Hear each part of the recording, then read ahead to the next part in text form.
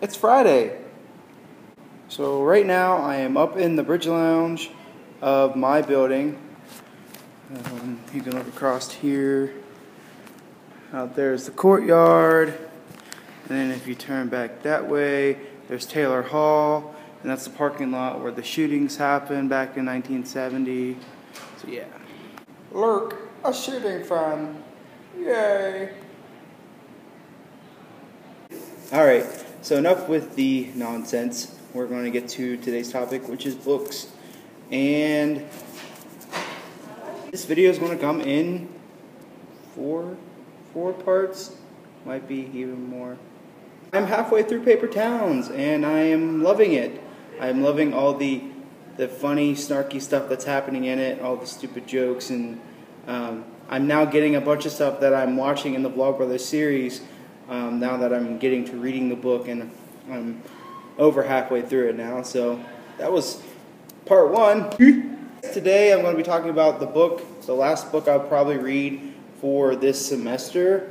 And I'm actually looking forward to reading it. I've already read through the prologue. It's called Fires in the Middle School Bathroom. It's actually a book comprised of advice from middle schoolers to their teachers. Basically what they would want their teachers to know before they take on the role of becoming a middle school teacher. So the original book was called Fires in the Bathroom, which was a book comprised of high school advice for high school teachers, so that they could see and hear and know what high schoolers are thinking about, what high schoolers want them to know, so that they can teach better. The Fires in the Middle School Bathroom actually was a sequel to that book for teachers in the middle school era, and it has a bunch of different chapters on different subjects. Basically, the question is asked, or a middle schooler asks a question and gives advice on certain topics. So that's pretty much all I have for the books right now, because today's been real busy, and that leads to part 3. Part 3 is this weekend is Little Sibs weekend, as you know. You couldn't be up here, which is sad, but oh well. So today, the first thing I did for Little Sibs weekend was ride on the back of a golf cart, get soaked, and then I worked a magic show for 4 hours. Yeah. Actually 2 magic shows. But it's actually pretty cool because the guy, he's a former student. He's actually going to Ohio State right now. And he graduated a year after I did. And he was a pretty cool guy, pretty cool magician.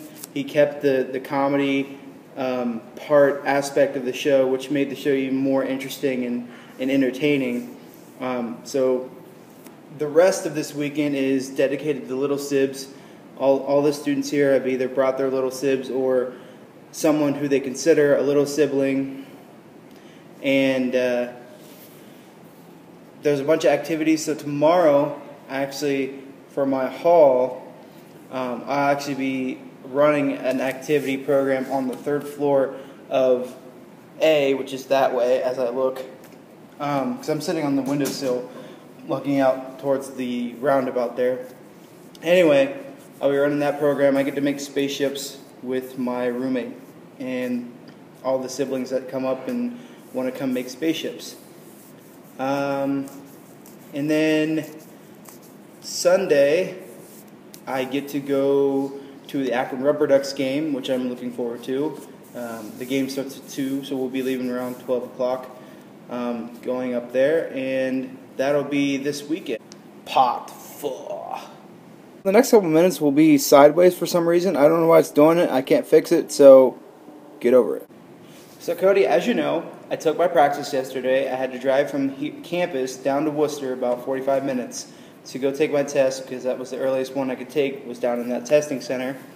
And I passed my reading and my math, because those scores you know right away as soon as you finish the test. The writing section, however, will take about 2 weeks or 15 days, give or take a couple days, to get these scores, because there was a written segment and they've got to grade that written segment, and I'll get those scores in an email. And hopefully I pass that, and that way I won't have to retake the praxis, and I won't have to have a big Charlie Foxtrot in my my schedule planning, in my course planning for the rest of the time that I'm up here at Kent State. Bonus part! Yesterday, as I got back from the stadium, as I parked my car down the stadium and I got back, actually, that leads me to another story. Easily distracted, but who cares? I'm not going to edit this out either. Actually, before I left to go take my test, when I was down at the stadium, I witnessed an accident. Some guy in an SUV ran into a car and took off the front bumper of a red Cavalier, and it happened like right in front of me. So it was like, all I could think of is both times I tried to take my practice, I've witnessed or been a part of an accident, like not part of it myself, but been caught up by an accident. So I ran to the bus stop and called the Kent police so that they could get somebody down there and check it out and see what all was going on and take care of that.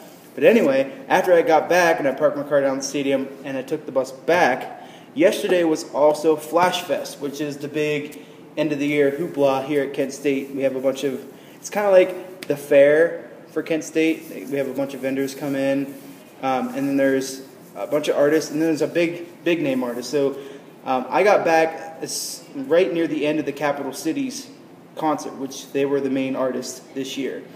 And I caught the tail end of one song, and I got to be there. Hey, what's it up? Oh, hi, Full Metal Jacket. There for the entire Safe and Sound part of the concert, which was the second to last song, and that's really one of the only songs I wanted to hear. I'm glad I got to be there and hear it live. I get to say I've heard Safe and Sound by Capital Cities live because it's like a really popular song.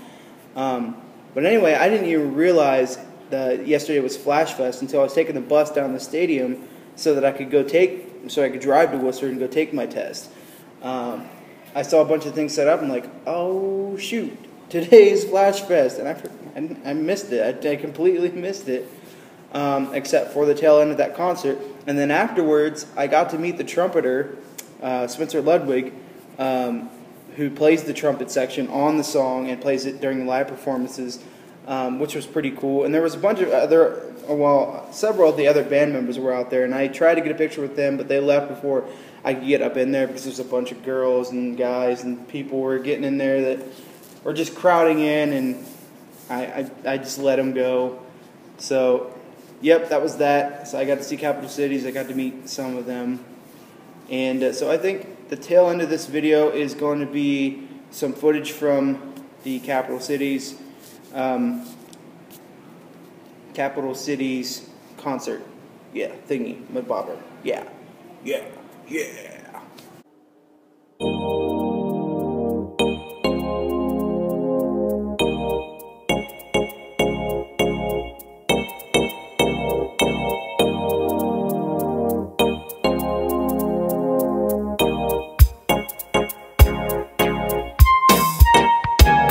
There's a dark part of town where the girls get down, and I cannot wait for a chance to go.